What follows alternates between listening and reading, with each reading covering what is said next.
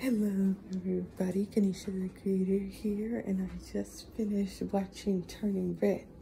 Love the movie, love Maymay and her friends. I wasn't sure how I would like it at first because I thought it was going to be one of those typical movies where they try and take the usual Disney story and then try and put like some modern stuff in it. But it turns out it actually was it turns out the movie, well, the center of the movie was 2002, which I am really happy about. So that means it wasn't too modernized, but it was modernized in anyway. I gotta be honest, Maymay selling out her friends definitely was the worst moment. But whoa, when her mother turned into that huge beast, that was shocking. I mean, I didn't know when they said she is huge, I didn't think that they meant that huge. Like, I reacted the same way Maymay did. You made that huge? That wasn't what I thought you meant. That just makes me want a backstory with Maymay's mom and just seeing how she reacted the first time her Maymay's mom, which is Maymay's grandma, reacted when she wanted, you know, to get married and everything. And like forcing yourself to be perfect all the time, even though you know you won't be able to amount to it. That story will never get old or more intriguing, because there have been so many times where I feel like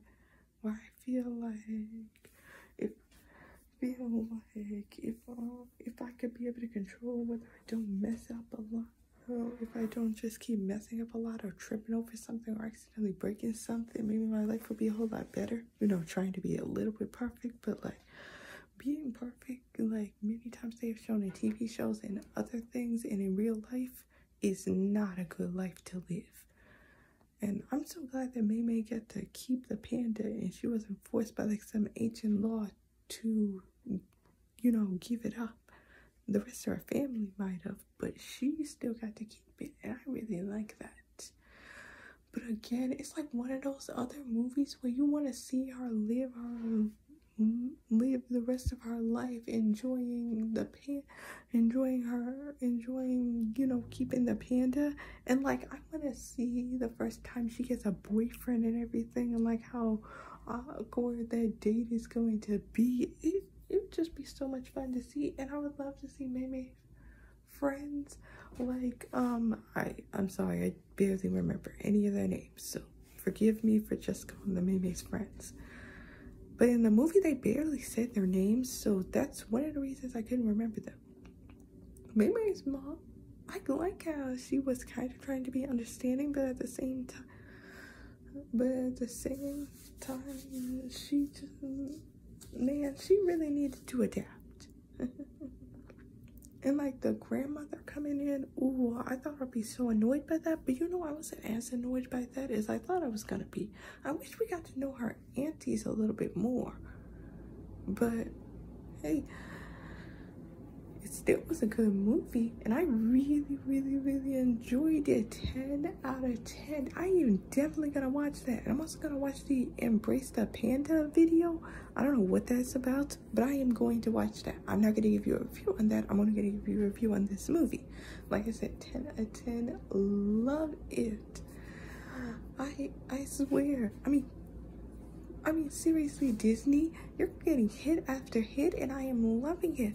Also, maybe it's like amount of stress that she is going through trying to please her mother, but at the same time trying to live her life. It's like so real, and I like how and I love how kind of realistic this is.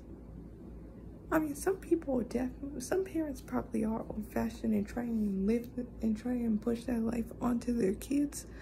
Like this is reminding me still of, remember that if some of y'all are fans of my channel, y'all already watched my review of Go Live Your Life, Live Your Way, where I was talking about how I got annoyed by Alvaron's dad trying to force him trying to force him to switch to a different school so he could focus on college.